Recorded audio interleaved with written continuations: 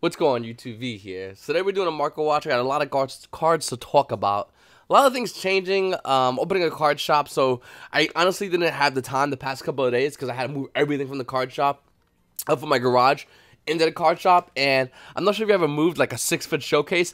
That thing is heavy.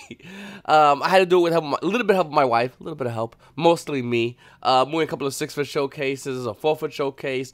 Really exhausted, but I'm glad to be back doing what I'm doing. And I usually do my market watches Monday through Friday. I'm just looking forward to getting back in that flow of doing market watches. Maybe I'll even do some from the card shop, which I'm really looking forward to do. So definitely stay subscribed to this channel and be able to check that out, as well as card shop vlogs, daily vlogs of me within the card shop, what I do and what I fix up. So once again, stay subscribed to this channel. Those videos are coming out almost every day I'm in the card shop. I'm going to be recording that content. I would love for you to guys check it out. Everyone except Sarah Slack, who gave me a 1-star review on my Facebook page. Very acknowledged in what they talk about. They really provide evidence in their videos, and overall unfriendly. Sarah, I would believe this as an honest Facebook review if you didn't make the your Facebook account last month. So evidently, my trolls are even random Asian people. I don't think this has to be a dude. Random dude account to make their Facebook page like a month ago. Just basically giving 1-star reviews. That hurts, Sarah. Or John, what the fuck your name is. Because you're probably a dude trying to, like, honeypot dudes. Whatever. Pretty gay. Up next, the World Championship promos. So now they're being sold separately. So the 2018 Dark Magician one is going for about $200. Whereas the other ones, like the Blue Eyes, is going about $340. Pretty insane. You get both promos at a low price of $430. In fact, this one comes with a little envelope. $500. It's insane how much this promo setup is going. It's really hot right now. And like I said, guys, this one got 2 for $100. Like I said right now, everyone's going crazy over this because collectors are into the. This is what happens when we get collectors and competitive Yu-Gi-Oh players, and then over here there's casual Yu-Gi-Oh players, and they all want the same thing. This rarely happens in a game of Yu-Gi-Oh, believe it or not. In fact, a majority of the time, nobody really cares. It's usually the competitive players want something, collectors, casuals don't care. Casuals want something, nobody cares. Literally, it's a mouse getting eaten in the woods. You just don't care. In fact, if you did care, you would have cared about 5 minutes ago, because statistically speaking, it's like every 20 minutes, one's getting eaten in the woods. I made that up, but you're not going to go Google that, will you? Anyway, moving on, when a collector cares about something in the market, we all just look at it and go, wow. You all bought ulti skyscrapers. You guys are insane. So it's really weird to see something that when everyone cares about it. And when you look at the World Championship 2018 promo cards, that's what we're seeing. We're seeing everyone accumulatively care about one thing. And that's why the price is so high. The price will probably go down a bit, don't worry about it. It's not going to be as low as like $20, but it's not going to be $430 come the 2019 World Championship Celebration promos. Konami knows this is a huge success, and they're going to follow up with this by doing this next year. So don't be too bummed out about this. We're going to have more coming up as the year goes on, because I think Konami is being really innovative, and I really want to do a video about Konami, Wizards of the Coast, all these gaming companies, because I feel Konami is doing what if you watch my videos beginning of this year, I said Konami's going to have to really, Wizards of the Coast is kind of failing certain areas of their company, and I feel like Konami has great opportunity to pick the slack, and we're seeing that happen right here, especially with these World Championship Celebration promos. Looking at Ash Blossom and Joy Spring real quickly, I'm going to show you guys at the end of this video. We'll look at SHVA, Shadows of Valhalla in a second, but I want you to look at this number when you look at Ash. It's about $15 to $16 for Ash, so please keep that number in mind when we look at Shadows of Valhalla later on in this video, and I'm going to go back to this, because I want to talk about this real quickly. So, Zaborg the Mega Monarch has been bought out. Yeah, I don't know why. I would love to read one of your comments and you could actually let me know why Zaborg the Mega Monarch hasn't bought out. There's way better Monarchs than Zaborg the Mega Monarch. Can we agree on that? Like, we know there's a lot of reprints, but there's not many, I don't know, Mobius the Mega Monarch, and not just like regular Mobius, not the Shadow, not these versions of this Mobius. I'm talking Mobius the Mega Monarch, Ghost Rare from Legacy of Valiant, currently trending around $7 on price point. $7 to $8 max on price point for a Ghost Rare, and Zaborg's over that by $1 or $2 on original print. That makes no sense to me. I think that this should have been the hot buy and not this. And we could talk about Mobius the Mega Monarch for for a hot buy, whether it's competitive Yu-Gi-Oh! Or whether it's collecting. But it's a very good card, and it's one of the very few ghost rares that at one time in Yu-Gi-Oh! Showed prevalence in the main deck. I'm not talking like Stardust, you know, I'm not talking about any of that jazz, but a lot of the main deck ghost rares really didn't do much. I mean, Honest kind of did, and Mobius kind of did. But I think Honest did more. But very few parts in our game. And I think Mobius and Maniac Monarch is an absolutely great collector's card. Legacy of Violence is an old set. And I don't see Konami reprinting Ghost Rays anytime soon, do you? Moving on, let's look into Cybernetic Horizon. Remember this set? Has anyone forgotten about this set yet? Because I feel like everyone's already into Shadows of Valhalla. Shadows of Valhalla. Shadows of Valhalla. Cybernetic Horizon just came out like a couple of weeks ago. What, 2 weeks ago maybe? 3 weeks ago max? And I feel like a lot of Yu-Gi-Oh! Players have already forgotten about Cybernetic Horizon booster box. Now, the fun thing about Cybernetic Horizon is that when it came out, we all thought it was going to be amazing. We heard so much crap about Dangers and how the Danger Archetype was going to be the best archetype. We heard about how Boros Dragon, and I mean, it's still holding its price point, but Boros Dragon was going to do way more than it did. It just didn't pan out as much, I think, a lot of Yu-Gi-Oh! Players thought, including myself, by the way. But looking at Boros Dragon, it was at a $70 to $80 price point. It was insanely high. And now it's down to about $54. From a $78 card, that's pretty crazy high in value. Looking at Danger Nessie, all the Danger archetypes, which was insanely high in value, they declined pretty heavily. And yeah, that's pretty insane. Looking at Bigfoot, another card that just declined down. These were $70 cards. Cyber's Rev System actually maintained its value, maintaining a $15 price point. Crusader Equinox was about 9 to 10 and holding that price point. And I think we're waiting to see the regionals coming up. Tomorrow I think we're going to have regionals, and then we got the ARG. To see really what happens with Crusader. That's going to determine this card's price tremendously. We have Cyber Dragon Zyger, which is about $10, so it didn't fall too much. And then we have Danger Jackalope, which is about $10, held its price. Hertz has kind of went down a little bit to 8. Triple Caliber, which was a $10 to $15 card, is now down to $6. And the Danger archetype needs this weekend badly. And every archetype in Yu-Gi-Oh! Danger needs his archetype this week to run the fucking numbers this weekend. Because if Danger doesn't run any numbers this weekend, they're going to be irrelevant. Their prices are going to decline even more so. And when you got an $80 card with an archetype built around hype, it's going to really hurt those players who are holding those decks. Going to hurt those players who hold Max Ready Dark Worlds. Who got hurt? It's going to hurt those players who got Danger when they first came out. $240 for a playset of like Nessie. Another $240 for a playset of Bigfoot. It's going to hurt those players. And that's why I really didn't want to talk Danger up too much. I did talk Pinpoint Landing up a lot. And I still think it's a good card. And I'm hoping it actually shows any kind of relevance on meta. But the whole Danger Archer was very expensive. And it wasn't good. But it wasn't good enough that I thought it would be needed in our meta, if that makes any sense. Mega Knight the Morningstar was another card that was like $10, now sliced right in half. Now, people are getting ready for Mega Knight Invoked, looking at Shadows of Valhalla. We can see an Aliester, which is supposed to be the hot card of the set. I don't think it's going to be, and the reason why is because, let's be honest with you, Aliester is a great card. Invoked Mega Knight is a great deck, but you still have to compete against Gokis. You still have to, which extra deck lock you. You still have to compete against Tricksters, Altergeist. All these decks control the board, in my opinion, better than than Mega Knight Invoked. But I still think Mega Knight Invoked is a great deck. I think post balance, it's gonna be a good deck still. In fact, I'm gonna have a balance prediction video coming up soon as well. By the way, I just want to pause real quickly and say thank you to Hernan Ganarias. Hopefully I said the name right. Hernan Ganarias is my newest Patreon. My Patreon's been exploding. I've been getting a lot of new Patreons. In fact, last month, I gave a box away to a random Patreon. I did it live. And I have about 28 current Patreons on my Patreon page. So thank you to all you guys. I think in every one of my videos from now on, maybe in my market watches, I mean, I'm in my card shop vlogs, I might just mention a random Patreon name. Because really, thank you guys. And by the way, you guys, I just want to once again pause real quickly on this one. I just want to talk about how in the card shop videos, I'm also gonna be doing things for Patreons. Now, probably not the $1 Patreons. I'm gonna have more better incentives like V packs and V kits and all that stuff. But I'll be discussed later on. I actually just got approved from one distributor. I'm waiting for a lot of companies to approve me. I'm still sending paperwork through, which hopefully everything's good. And yeah, I'm looking really forward to that, guys. So hopefully you guys right here watching this video might want to consider being a Patreon when that time happens. If you're not one yet, you want to be like a $5 Patreon. Maybe work something out. Maybe every month I'll send like a pack of sleeves to my Patreons. Or every month I'll send like sleeves to deck boxes or something similar to that. So I'm really looking forward to doing that, guys. Hopefully you are. And yeah, can't wait. Patreon. Okay. Moving forward, Pinpoint Landing $5. Really thought it was gonna be high. So let's see Observatory. This card was like $7, and now it's like $3. You blink, $3. Same thing with Ledger Legion. This was another like $7 to $10 card. Blinked. Done. This was a couple of days ago, by the way. And then you got other cards like which is Apprentice was like dollar. This is just dollar cards over here, nothing really crazy. Danger Zone being a $10 to $15 card on pre-release is now $1. Wow.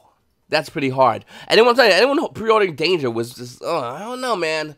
I didn't get too much into Danger. I looked into it. I was like, okay, it's not bad, but it doesn't answer what I felt like was the current meta and the current state of the meta. Even the shift in the meta, which is all the guys coming into the fray, and maybe pure Sky Strikers. I don't think it answers perfectly. It can play with the big boys, but it can't smack the big boys consistently. That's what I felt like. And even though I thought Danger was going to be a good archer, I just didn't think it was going to be good enough to consistently beat the whole meta.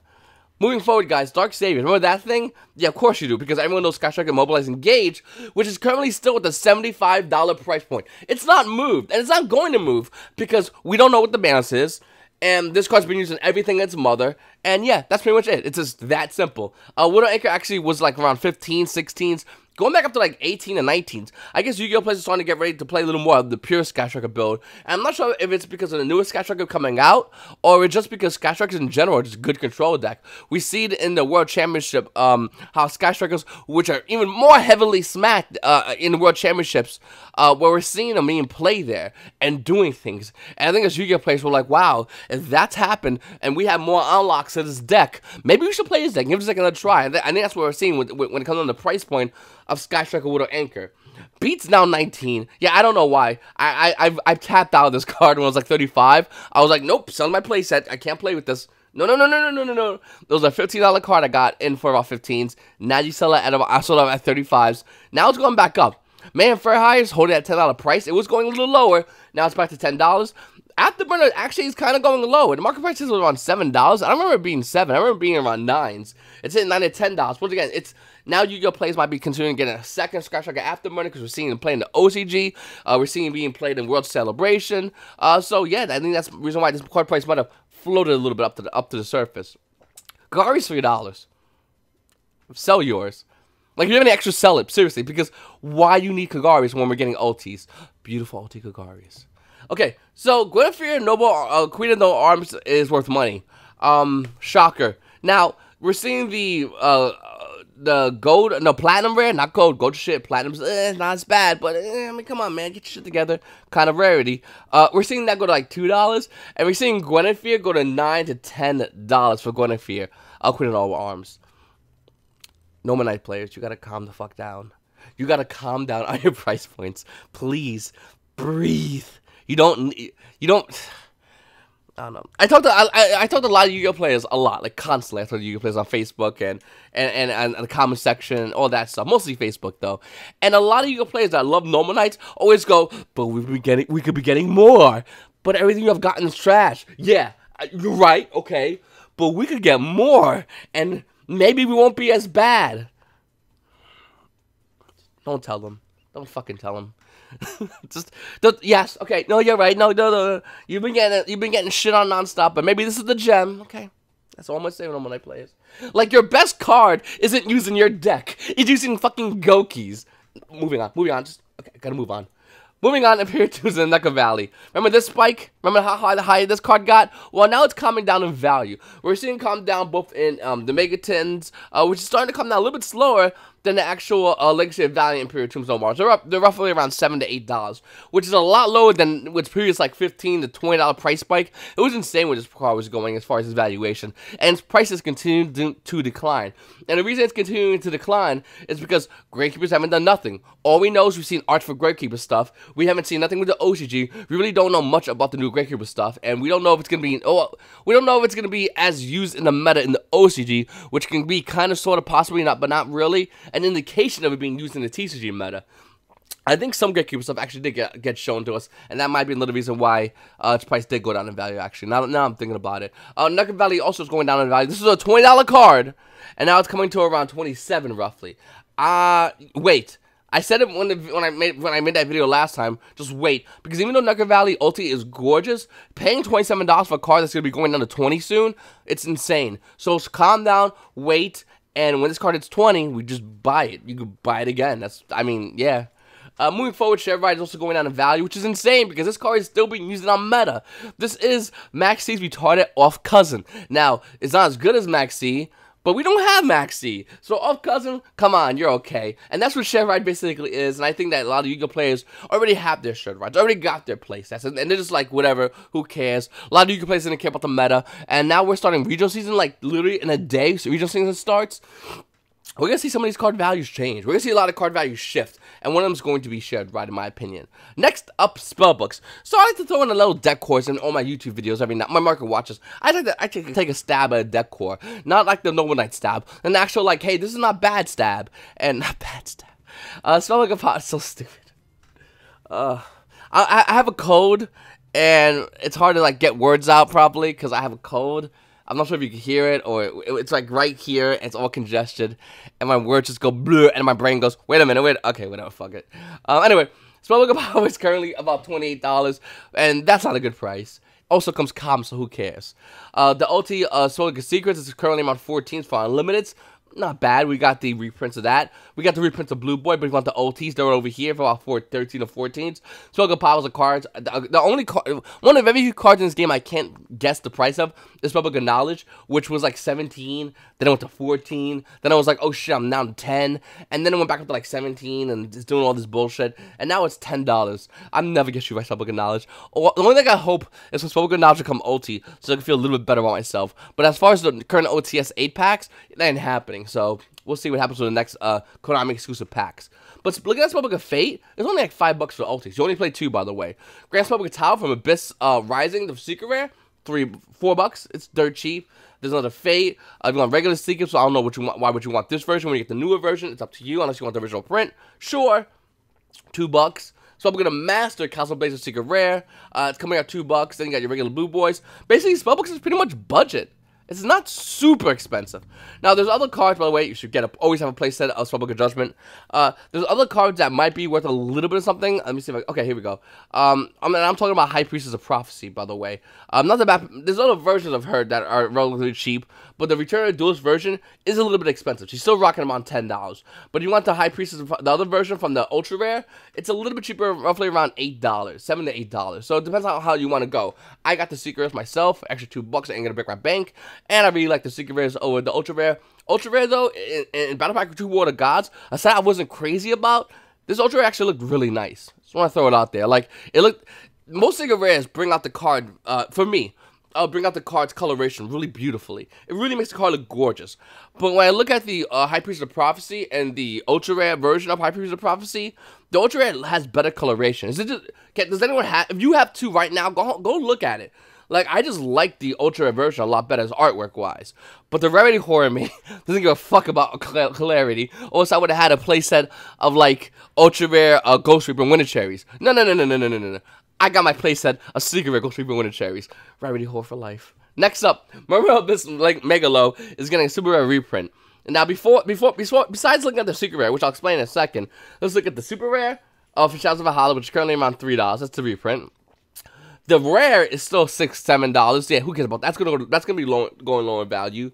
The secret will be going low, but it's still gonna be worth money. It's still gonna be hitting about maybe like 10 to 15s. And the reason I say 10 is because that's after the beginning of every ban list, Murmurs show play, and then they die for the rest of the ban list. They're just dead. It's been like that probably every single ban list since Abyss Rising. Like beginning of every ban list, it's like Murmurs, and then like 1, 2 deck lists go Murmurs, and then they're gone. Just fucking get out of here. See you next beginning of next ban list. And I think what Murmur Abyss Megalo, I think its price after that introductory, like, oh, Murmurs, it's gonna go down, and it'll probably be about $10 for Secret and Megalos, if you want to get it that way. But until that happens, I think we're gonna see Murmurs go for $20 to $15. It's a pretty secure kind of number for Murmurs to go down to Abyss Megalo due to the fact that we're getting a super rare reprint. Oh, up next, scraps. Actually, I'm doing another Archetype stab actually because Link Reigns Pack 2 was just announced. Shocker. I've been talking about Link's Reigns Pack 2 for I don't know how long. I think when I got back from Nationals, one of the first things I talked about was scraps and Link Reigns Pack 2. And I'm not sure Konami's me and Konami in the same wavelengths, man. I don't know what's happening. But I do know that Link Reigns Pack 2 is going to make a lot of older archetypes Link monsters. Yay for old archetypes, including Scraps. And the reason Scraps is kind of important to you, because Scrap Dragon, a card that came out in Duelist Revolution, had one tin reprint, which is disgusting. Has the Ultra Rare also in Duelist Revolution. The Ultimate Rare is kind of up in value because I made that video, I believe. I could be wrong. But looking at Scrap Dragon Ultimate Rare, by the way, my buddy Jeff Hicks came up with this idea about Scraps in the Link Frames Pack 2 would be so smart for Konami, because then if Scraps are good, they could turn around and reprint the Scraps again in any set or any reprint set, because not many Scrap cards around the meta. It was really genius by Konami standards. Unlimited mints are about $7. When you want to get first editions, even lightly played, we're talking like $13-14. And after that one's gone, we're hitting $20 for Scrap Dragons. You also got to get Scrap Twin Dragon, which isn't super hard to get. It came out on Star Trek Blast. Most Scrap decks play like 1, 2, if maybe. It's currently around $7, which is pretty big from it was originally like $4, I believe. Looking at other Scraps like Scrap Orthros, which is another very hard to get Scrap card. Scrap Orthros only came out in Extreme Victories. Price point showing stabilization, market price showing $4, and we'll go over here on limits around 7s. First edition is going to run you about $8 for Scrap Orthros. Came out in Extreme Victories. If Konami was to reprint Scraps, and the reason why it would be smart if Konami reprinted Scraps, because there's a good amount of Scraps out there. There's a decent amount of, they had reprinted certain things besides Scrap Orthros. Scrap Twin Dragon was a reprinted, but there's a lot of them, and also it's a Star Trek Blast, which should be a bing bing flash in your face, because everything that's good evidently comes out of Star Trek Blast, except when Star Trek Blast first came out. It had like 2 cards, I think. Let's look at it real quickly. I think Star Trek Blast had Shooting Star Dragon, which got played for very little bit, and then went away because plants went away. Global, which got played. Tuning Blade, which same thing with Tuning, Shooting Star Dragon. That card was a lot of money for no reason. Drone Lockboy, which is dog shit. Now it's $17. By the way, fun OT reprint coming out. Red Nova, which was money for collectors, not for Yu-Gi-Oh players. The Cherries was never money. Like, for the most part, Star Trek Blast when it first came out was crap. And then everything becomes money. Even Sideblocker, which came out, was like, everyone was like, cool, we don't need this. Died in value, and it became good literally like within a year. I think it was when Jeff Jones made his first psychic variant that ran like Grand Nog and all that shit. Was it Grand Nog? The Grand Sword, I think it was. Psychics. Then he used like, and people were like citing Sideblocker and all this wacky shit. But for the most part, Karakuris were good in this deck first. I forgot about Karakuris.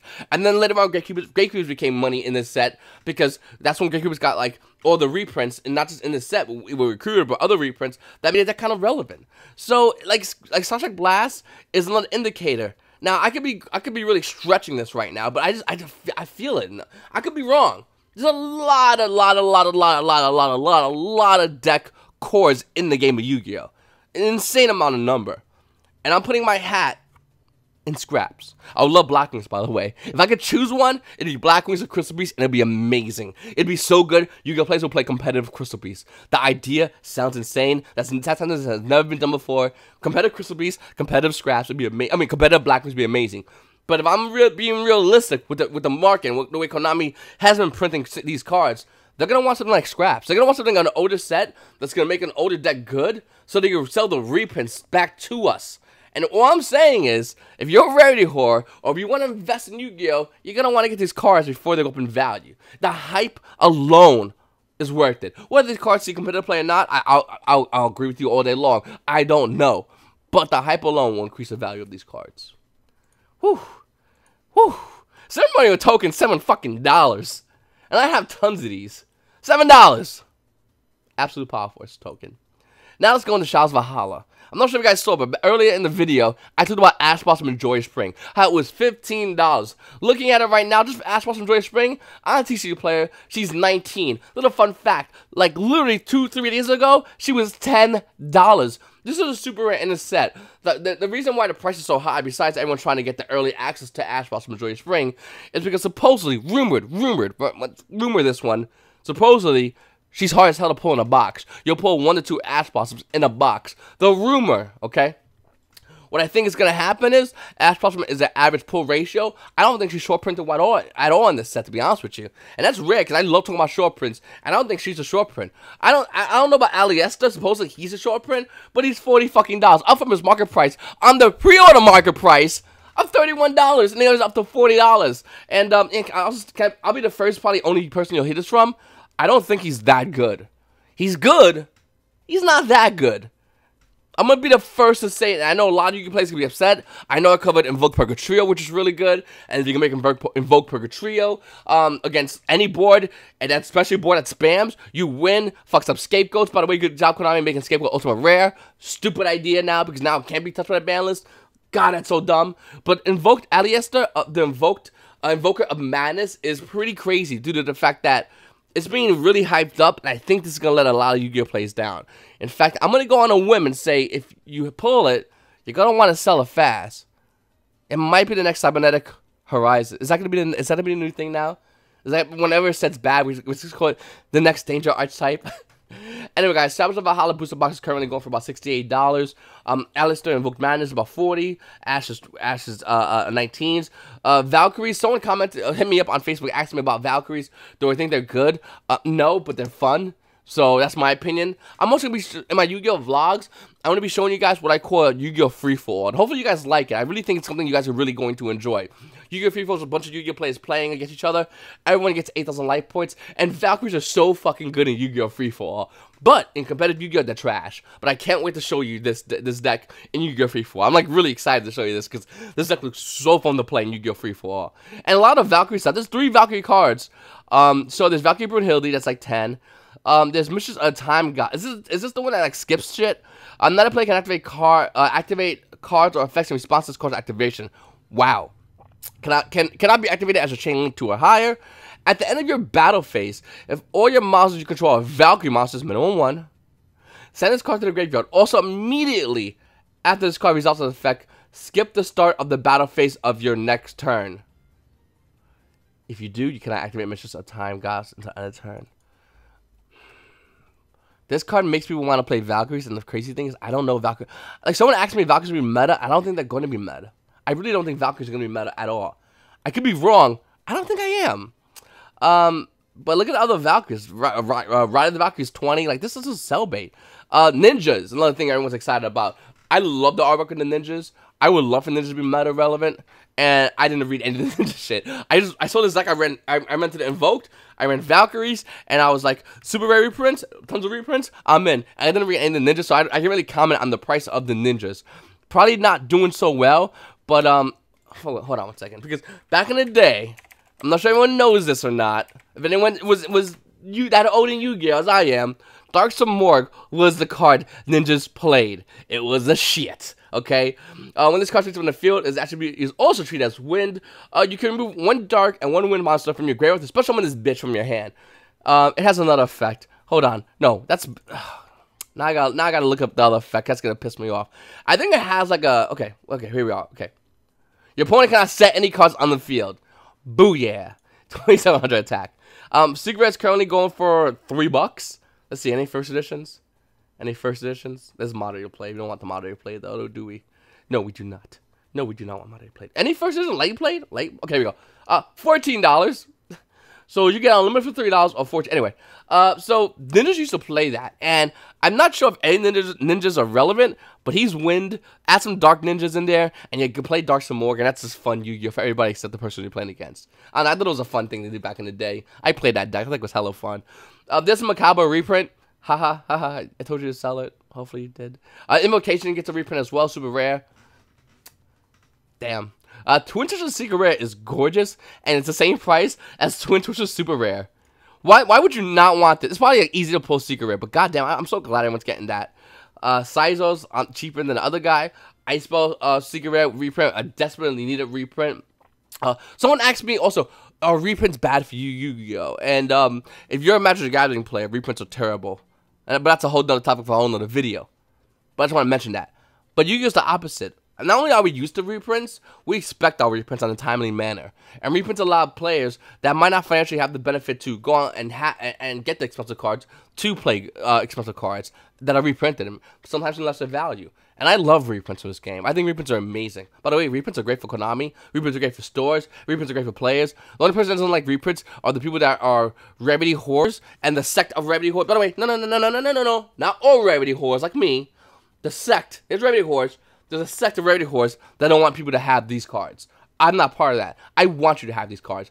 I just want the highest rarity version of them because something in my head says this is okay, and it's not. I just love it. Anyway, win the secret rare beats up win the ultra rare. So if you have your ultra rare, you should have sold them a long time ago.